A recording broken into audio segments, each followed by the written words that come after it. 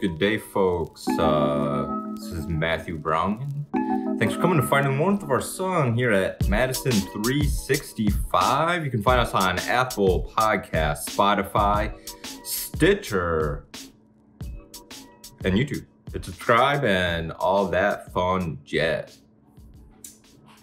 So after talking, I guess, a bit about progressives and such for a couple weeks or so, looking at really, it wasn't just a couple weeks, but the GOP. And there's been two things that have been really kind of running through my mind, not just right now, but in general over the last few years in looking at the history of the GOP,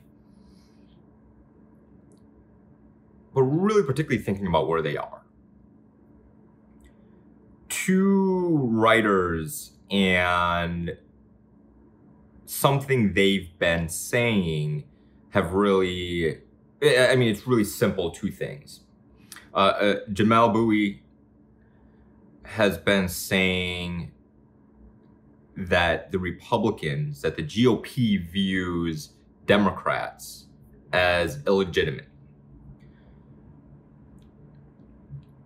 Adam Serwer of The Atlantic wrote an article a few years ago called "The Cruelty is the Point." And he's been pushing this idea, cruelty is the point. He wrote that in the context of ICE and the Department of Homeland Security breaking up families at the border and through child detention. But that mentality can hold true. The idea of cruelty is the point is something that holds true in multiple aspects of the GOP. And this isn't anything that's particularly new, especially in the context of white American conservatism in the United States. The GOP hasn't always been representative of that entity or that movement, as Democrats once were the representative of that in, the Confederacy. But times change, things change. There's really a, you start seeing this shift, particularly with the voting base during FDR. But cruelty has always been the point. You see that in, you look at what happened during chattel slavery, Jim Crow and the overthrow of Reconstruction and the terror, even the rise of our prison industrial complex, which is immensely cruel, particularly when you compare it to the Scandinavian states that have far less people that recommit crimes. You look at about 20% of those that are incarcerated end up being reincarcerated within some of these Scandinavian nations. They actually focus on rehabilitation, not punishment. Throughout ours, cruelty seems to be the point. Be it police and their ability to legally accost violence upon you with minimal legal recourse, regardless of really anything. They can just say they're afraid. And in your detention, there's so many ways for them to cause violence upon you, regardless of what you have done or potentially have done, in our innocent until proven guilty, allegedly, or didn't do. Doesn't matter. And this idea of Democrats are illegitimate. This idea also isn't necessarily a new one. In How the South Won the Civil War, it's an interesting book, and it goes over how the ideologies that the Confederacy embraced were the ideologies that won out after the Civil War. It's not necessarily incorrect, particularly when you study the overthrow of Reconstruction, the pushback against the civil rights movement, and everything in between with Jim Crow, and segregation and redlining in the North, and much more. But within this, what we see is in the chapter Oligarchy Rides Again, she talks about, the modern incarnation of these ideas. And one of the first modern instances of anti-democratic behavior from the GOP, outside of, we're talking about post-Jim Crow. So Jim Crow is an anti-democratic force, fully embraced by Southern politicians, conservative Southern politicians. The legacies of the Confederacy was in the early 90s with the GOP in really New Jersey, really basically a Republican operative.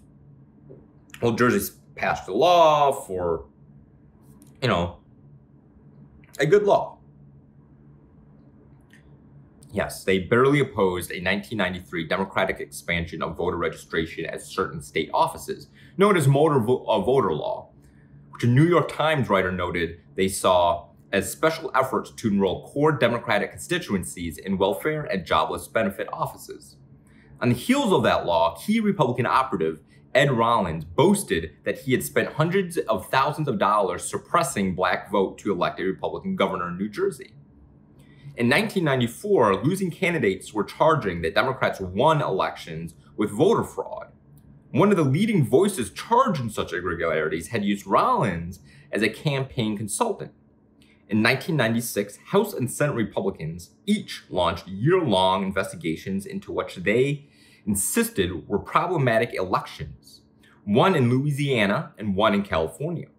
Keeping the cases in front of the media for a year helped convince Americans that voter fraud was a serious issue and that Democrats were winning elections thanks to illegal, usually immigrant voters. And we're seeing that now, where the GOP is saying that votes that have come from Democratic cities, such as Detroit, and most of these, let's say, are majority black. Madison is seen a little bit separate of this and wrapped into this, as Democrats are seeing the party of multiculturalism and the boogeyman fear of social Marxism or whatever they call it, basically, racial equity. And the idea that Democrats have embraced a multicultural coalition. Now, beyond the fact that they haven't fully embraced the idea of a multicultural coalition, they are, in a sense, the party that is a multicultural coalition. Now, how well, yeah, but that's what the Democratic Party is right now. So effectively, whites that vote Democrat are race traitors and seen as anti-American, making Democrats illegitimate. We've seen this in Wisconsin with the stripping of, our Governor Evers' power and authority, particularly during this pandemic. And how it's seen that Madison, Milwaukee votes were fraudulent,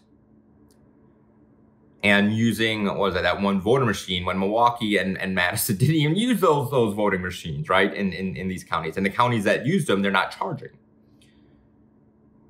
This is something that's pervasive across the United States, where there's GOP leaders, state reps across the board saying, well, part of the Texas suit was saying, these other states did these things that were unfair, blah, blah, blah, blah, even though Texas did some of these things, such as mail-in voting and mailing ballots. But the key thing is that the states that they're challenging, even though that there are red states and GOP cities and counties that did the exact same things, the problem isn't these things, the problem is the outcome, that Democrats won, meaning they're illegitimate. And particularly if these are black and brown cities like Detroit, has to be illegitimate. So Democrats are illegitimate.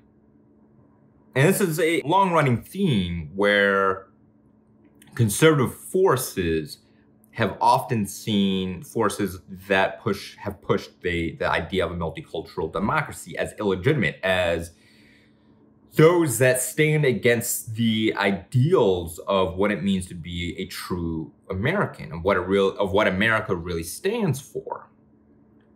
And part of that, also the interesting aspect of labeling multicultural democracy as anti-freedom, in a lot of ways that they bring us of calling these things socialists, regardless if they are or not, is quite interesting. And one, that it fully embraces the idea that capitalism, or I should say a racial caste system, must exist within capitalism, that is a core part of capitalism.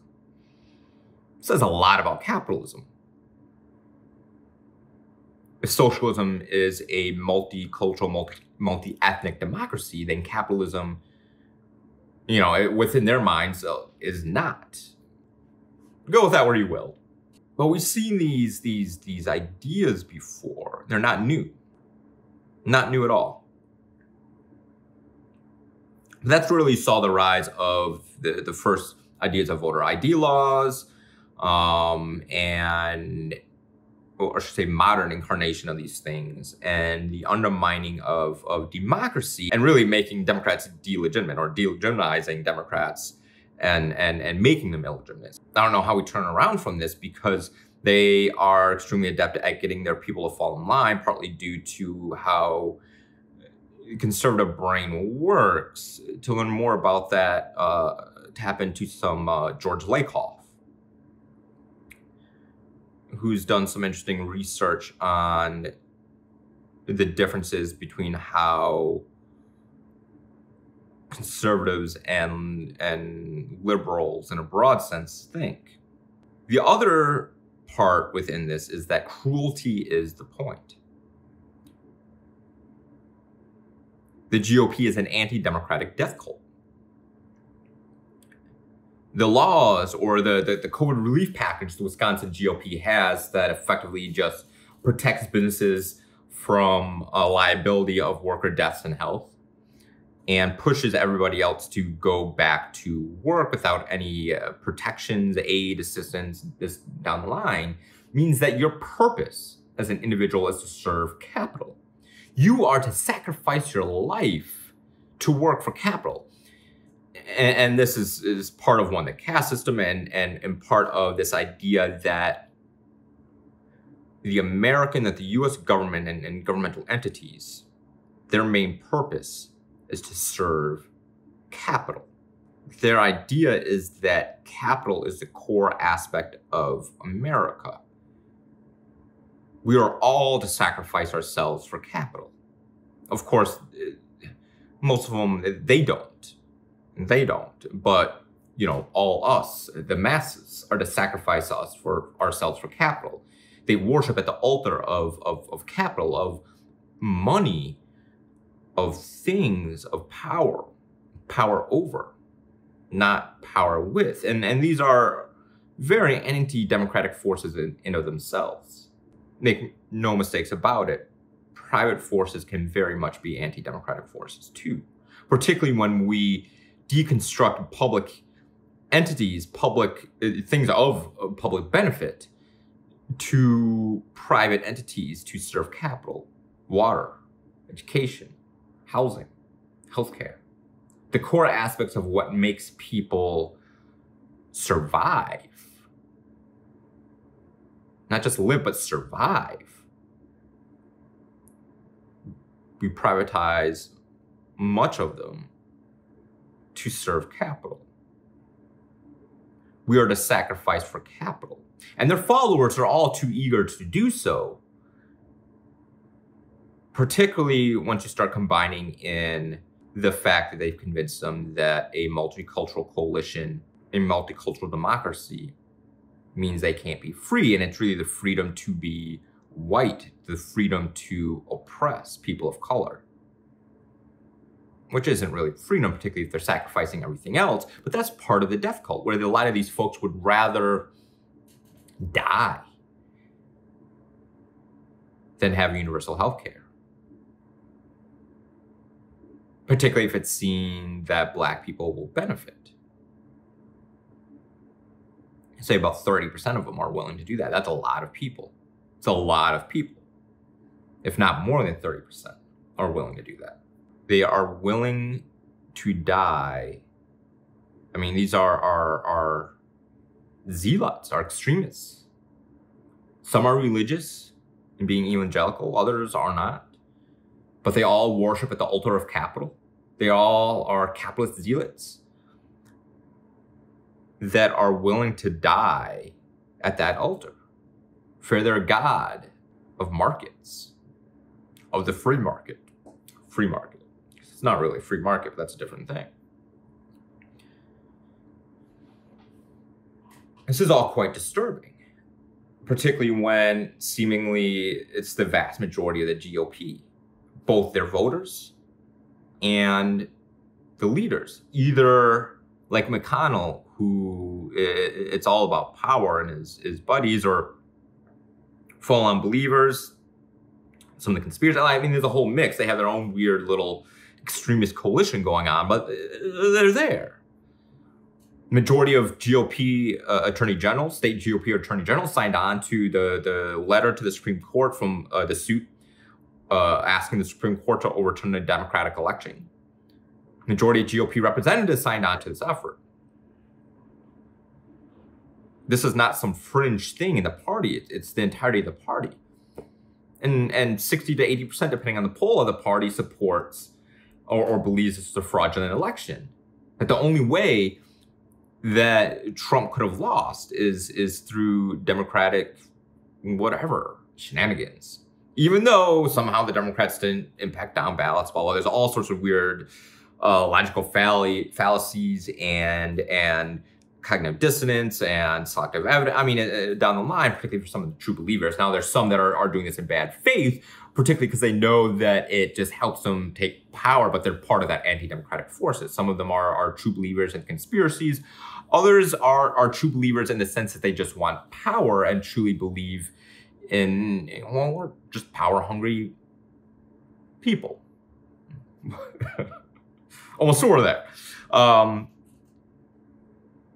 But all this mixed cruelty is the point. We are to sacrifice ourselves at this altar that is the true America. That capitalism is the true America. Capitalism that was born from genocide and bondage and low-wage work to benefit a few, because that is freedom to them. Death on the assembly line. For the production of things and the extraction and destruction of natural resources and human resources. Where we go, I don't know. What do we do when this is 30, 40%, if not more, of the country? I don't know. What I do know is not many nations survive that large amount of percentage of the population being what they are, which means that we have to be more energetic, mobilized, better. And to a point, to an extent, we did that this past election. It also means Democrats need to stop targeting and fighting with the left, because the real threat to everything going on is at the right. If the moderates want to worry about what's going on at the left, worry about that later when you say the democracy and when you're willing to exercise power in such a way that actually expands democratic rights and is not willing to constrict them and is able to pull folks on board and do things that help real working people. That's how you really move forward as Democrats. And not this delusion of a past that never really was, of this cooperation and trying to find middle ground as if compromise automatically means the best package necessary. If compromise automatically means democracy, no, democracy means democracy. It's the will of the people. How do you find a middle ground with people that don't see you as a legitimate political party? Effectively, the GOP is not a legitimate political party in the sense they're anti-democratic. Small d, you know, not the anti-democratic Democratic Party, which they very much are, but anti-democracy. And a pusher of death cult of capitalism. And some of that is, you know, I encourage all of y'all to be anti-capitalist. You don't necessarily have to be a socialist or Marxist or communist, but anti-capitalist just means that you are a bold anti-capitalist, where you see that the nature of capitalism is nothing but destructive, extractive, and needs cheap labor to survive and part of how it maintains status through a racialized caste system.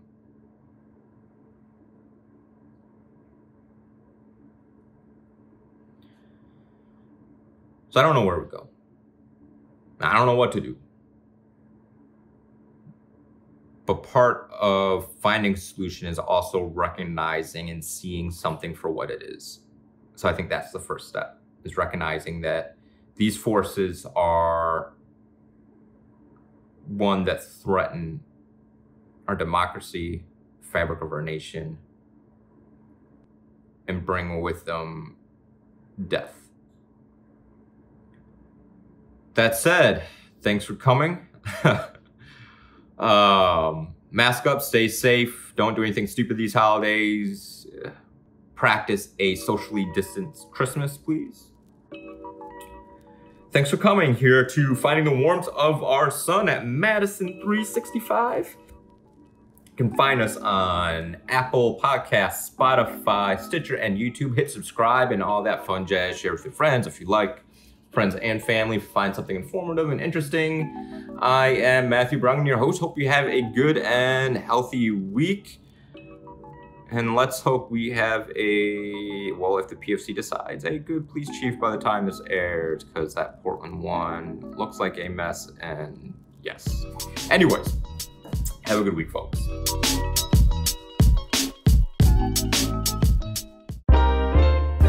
This is 365 Media.